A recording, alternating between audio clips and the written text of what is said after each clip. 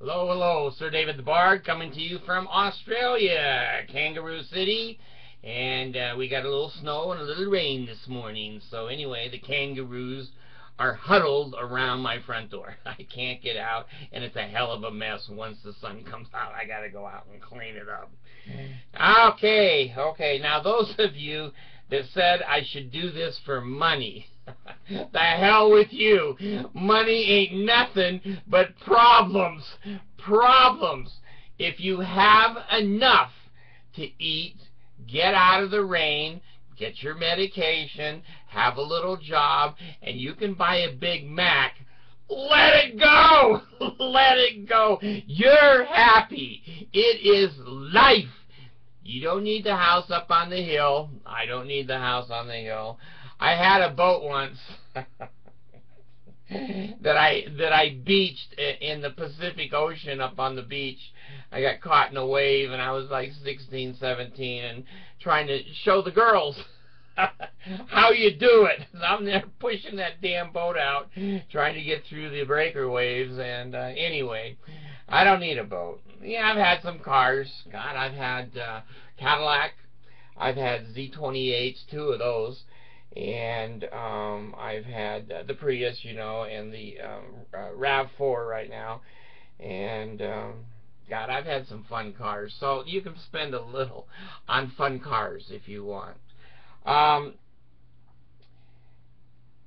If you have reasonable health. Now, you know I have diabetes. And when I sit here all day, which I do sometimes, damn computer. Me and the computer is like me and the Mormon church. Except I win both times. Anyway, my foot swells up. Well, now, it doesn't hurt because I have neuropathy in that foot. But the left foot, shoe size is 12. Big foot. The right side is 9. Now when I go into the big box stores and I'm switching shoes in the box, the cameras are looking at me, and when I walk out, hell, there's 2 black shoes, and the clerk doesn't look at what size they are. So I bought 2 12s, and I kept walking out of one shoe on my right foot. So you got to put Kleenex in there, kind of like a bra, to make it look like, you know, you're bigger and your bra will stay on. I don't wear a bra yet. I need one, but I can't find one this big. You know, I've looked at DDD, and no, there's no DDD. Anyway, those of you that say I should write a book, I'm trying to write a book right now. I started it yesterday, and I have the first page. Anyway, what I thought about doing, which I think would be bitchin', is to take 1,000 of my videos and have them translated into Arabic. I'll have no sales. I'll have it translated into Mormonism and sell them for $199 a book. And each one will have one video page that, anyway. I don't want money. Let me tell you, there's nothing but trouble with money. Nothing but trouble with money. Most of us, if we get a little money, we spend it on stupid shit. I bought a house once, and the payment was $4,000 a month. Let me tell you, you got to run hard for $4,000 a month. That's before you eat, folks. If you get a little money, you buy stupid shit, and it shows that you've been poor and stupid. Well, been there, done that. I've bought a lot of stupid things over a lifetime, and right now I have so many electronic bullshit things in my house. Let me tell you, I have my YouTube here and my webcam, which can do many, many things. Then I have my stereo system right here, and I listen to doo-wop. Now, most of you don't even know what doo-wop is, but I do, so I listen to doo-wop all day. Then I have my electric fans in my face. I think I need an oxygen mask, because I always have electric fans in my face. Anyway, I have fans here. I have fans in my room. And I have ceiling fans in every room. Now, I also have air purifiers, one up here in the basement and one in my room. Now, in my room, I have an intercom system that goes to every room, so no kid can hide from me. When I push the intercom, it's heard throughout the house and the patio. I have chandeliers everywhere that dim, and it pisses me off that they get dirty. I have an alarm system, and if the front door opens, it tells me the front door just opened. It doesn't say Bigfoot just came in. That I have to go to my first video camera system, the living room, and it shows Bigfoot coming in. Oh, hell! Now I'm up here in, well, I'm down here in the basement, but up here in the hall, and I have an access camera system, and I can look down and see the living room, so when Alison's tucking her bears in and making a mess in the living room, I can get her. My my audio system, alarm system, tells me when the patio door is open, the front door is open, the kid's window is open, and the master bedroom window is open. I have 3 smoke detectors. One is electric, one is special battery, and one is just a 9-volt battery. Okay, so they're connected to the alarm system. Then I have a breakage glass monitor. So if the Danites break a window to get in my house, it phones the security company. Now, I have, when I say this shit, I start to think I'm mentally ill. I really need to be in an institution. Now, I have a hall monitor. Because the damn kids, they come out of their bedroom and they crawl like snakes. They know where the cameras can't see. And so I fooled them. So I put this hall monitor in, which is radar. And when the kid is crawling or flying or whatever, it takes that whole hall in and it rings. It rings. Now, I have a phone answering service that I built. And it says all of these calls coming in or out of this telephone number are being recorded. Now, I have up on my computer voice recognition. I also have magnification. What needs to be magnified? Well, I found a few things, so magnification is on there. Now, when someone leaves a message, then the phone beeps a certain way. When someone walks in the living room, one camera system beeps a certain way. And so the sounds of my home, I can tell where the hell people are and what they're doing. Now, I'm not paranoid. I'm not paranoid. Now, I went into the, I have toilets that you can flush a car down. I have those special toilets that kids can't throw toys into or themselves. And when I push the handle, the kid goes right down the sewer. Anyway, I went into the guest room here in the basement, and it had a ceiling fan. Well, the ceiling fan's still there, but the fan doesn't go around. The light comes on. I think it needs a switch. Anyway, every damn day I'm working on some electronic thing and swearing my ass off going, humans, they can't make anything right. So I also have in my room Netflix with a computer down below, and then I also have a TV upstairs that goes through all the cable channels, and I have sitting next to my chair microphone headphones, so I can pull one headphone up and listen to Alison read, but I don't miss any of the action. I hear it in the other ear, and when Mercy goes to bed, I pull both of them down and can watch my TV. Now, my jacuzzi, shit, it has 2 faucets in. It has a Roman faucet in, which pours water into that jacuzzi. It fills a 45 or 50 gallon, it might be more than that, 60 or 70 gallon jacuzzi in about 4 minutes. Then I have an overhead shower that I can turn on, and it's right beside me there, and I can adjust the temperature, and then it has the jacuzzi button. So I'm sitting there in a rainforest, and I have that shit a little bird quacker machine, and the birds are going beep, beep, beep, like I'm in the jungle. And I fantasize I'm in the jungle. I'm in a rainforest jungle. So anyway, God, if you're happy, you're happy. I don't need more. The Mormons can't offer me more. Their celestial kingdom can't be this nice. It can't be. I've got rivers out front, and trees, and ponds, and birds, and it's safe. There's no graffiti, and close to schools. I have 2 new cars. What can the Mormons offer me? 71 virgins? I've had 71 virgins. It ain't that good. I don't want to be with my family forever. I just want to get through this life with my family. So, oh, I forgot. My karaoke machine and my microphone for the karaoke. If the Netflix isn't loud enough, I put the karaoke mic down, and boy, it sounds like a surround sound in here. And I sang a couple of songs on there, but I don't dare post them. I'm afraid I'll lose subscribers in the hundreds.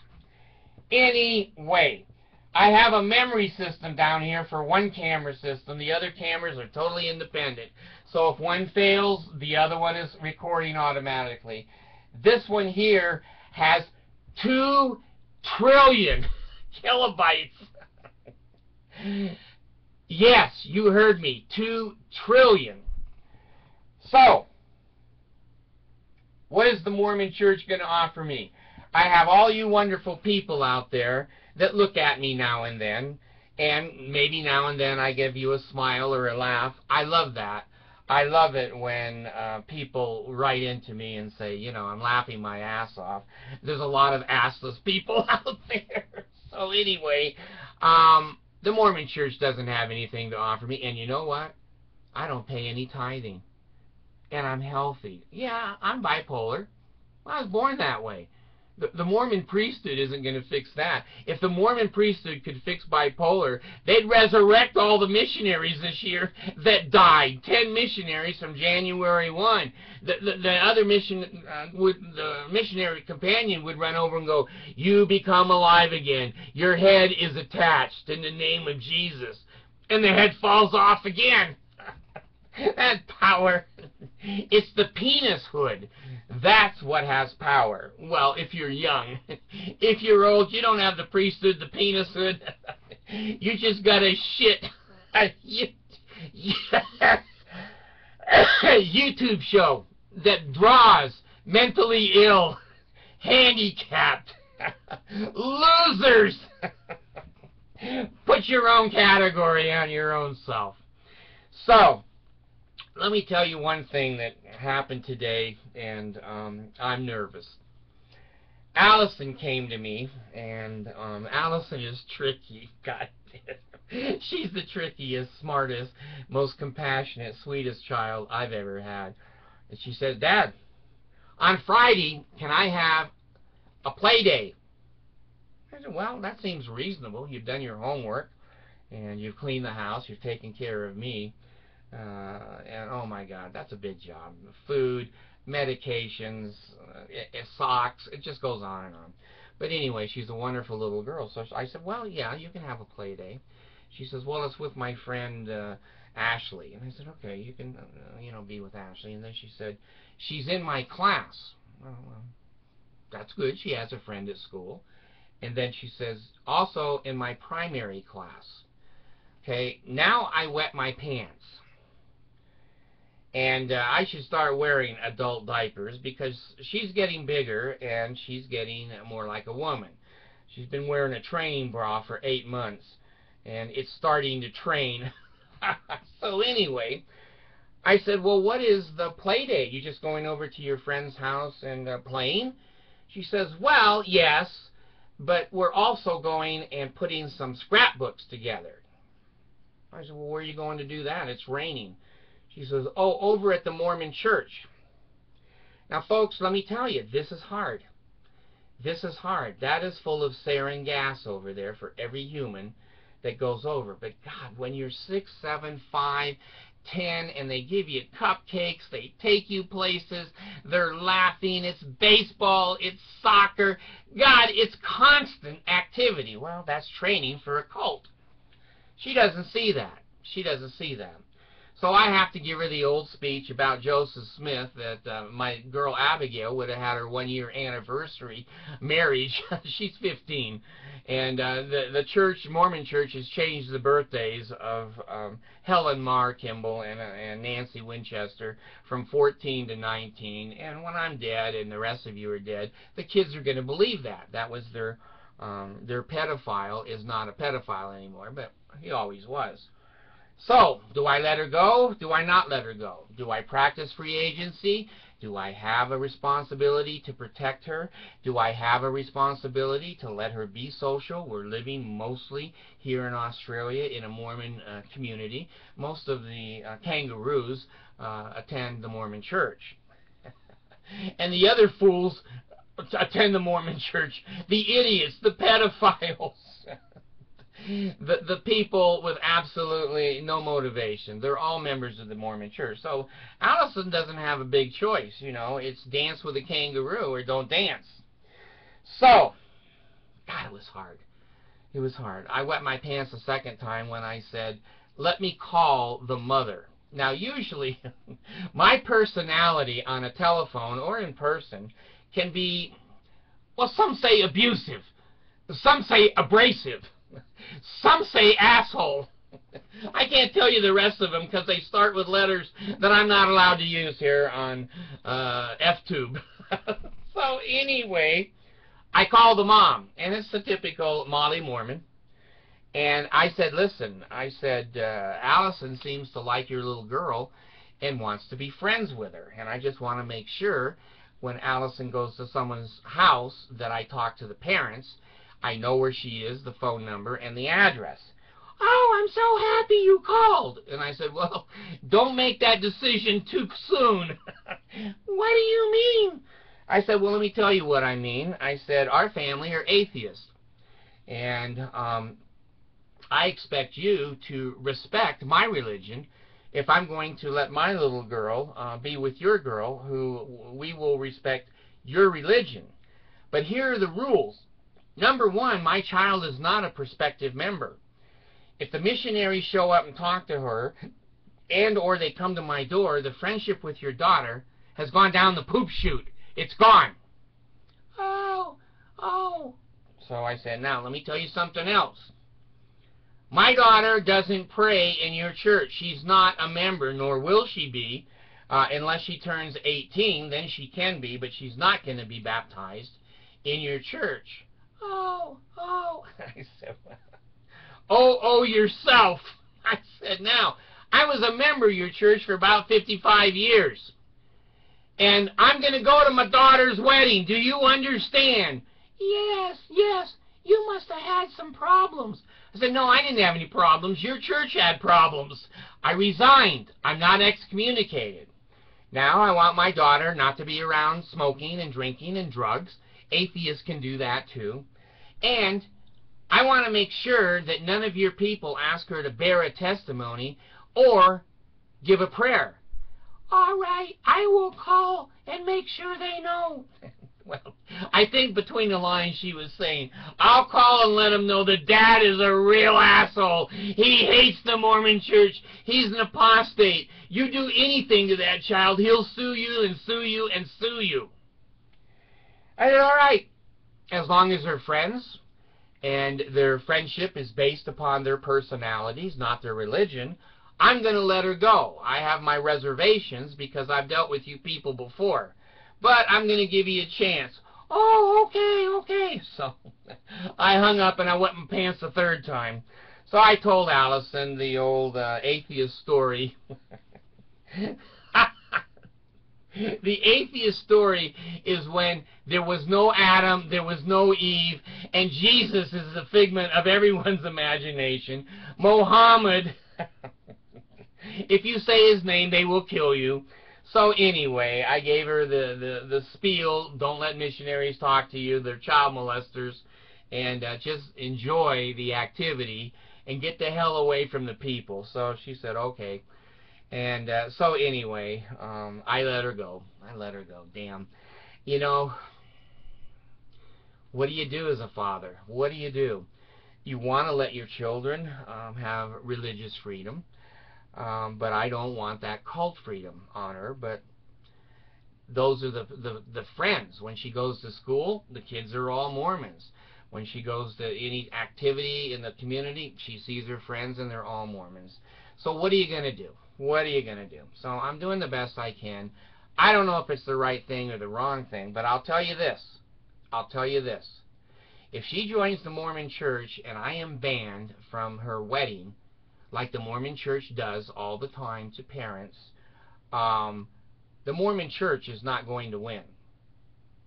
I'm not going to go any further than that, okay, because, you know, because I am going to Alison's wedding. Now, those temple doors are not locked. You can walk in, and if you're disabled, you can say, I'm disabled, I'm walking in. So anyway, I am going to her wedding. The rest of 8 of my kids shunned me. 8 of them got married, and I wasn't allowed to go. And, oh, the Mormons say, that's your fault because you didn't pay for the City Creek Mall with your tithing. And I said, well, I don't buy malls. You guys buy them. I raised the child, and I have a right to go to her wedding. So anyway, I don't want this video to be too long. I don't have anything else to say. My mind ran out.